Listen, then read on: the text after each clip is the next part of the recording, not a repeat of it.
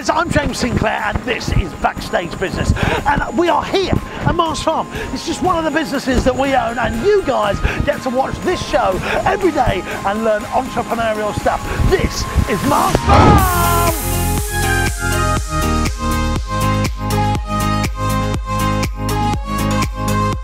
So guys, you've just seen that fantastic drone footage that we put in there. And there's a reason that we're putting drone footage into our vlogs. You might think, oh, what's that got to do with business? But I suppose the more years I've notched up in business, I've realised the more that people copy you. They can get the ump about that, and I speak to lots of business owners and entrepreneurs. They get the ump, oh, this person's going to copy me. I don't want to employ a manager because they could copy me and do the rest of our business and then take clients away from it. That's a constant worry about business owners employing people, taking all the best ideas and stuff like that. That's a real thing that I just have to, you know, as a successful business owner, that we need to, you know, get over that. But how can you get over that? Because it is a constant niggle, even to me. It's a constant niggle, Chudlington, even to me. So we've got to make your business less me too. Less me too. That's what we've got to make it. Look at me, Chuds. We've got to make it less me too. You can put the words in. And that's what I really strongly believe. So putting a drone into a vlog, what does that make it less, Chudlington? Me too. Less me too, because not everyone, I mean, everyone can do motivational videos or business videos on Facebook and Twitbook and TubeU, all of those things. They can all have those things, but by putting a drone in, not everyone's doing that. We've made our videos all of a sudden less me too, and there's, you know, only one of me, so that makes it less me too, and there's only one of you, Chudlington.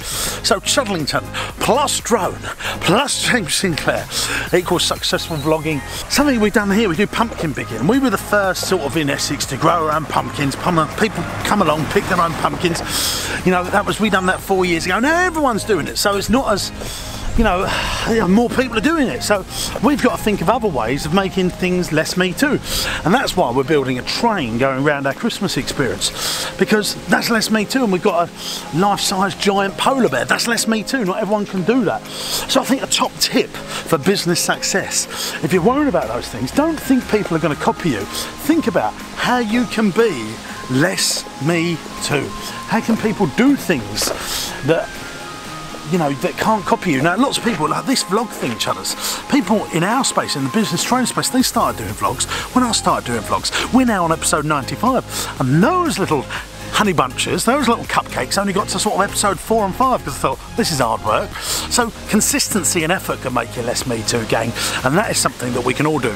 Putting a bit of effort into vlogging, doing it consistently every day, then putting in the drones and all the microphones and having a cameraman, that's just the next step, and really dotting the I's and crossing the T's. But consistency and effort are the ones that really make you less me too. If you do something consistently with a lot of effort, you know, you'll beat a lot of people. But always try and think how you can make your business less me too. And that gang is a real big wrap up of this Backstage Business. And I think what would be nice, Chudders, if we put some nice instrumental music and put some more drone footage over the end of this video, just to show off that we are droning in our vlogs now.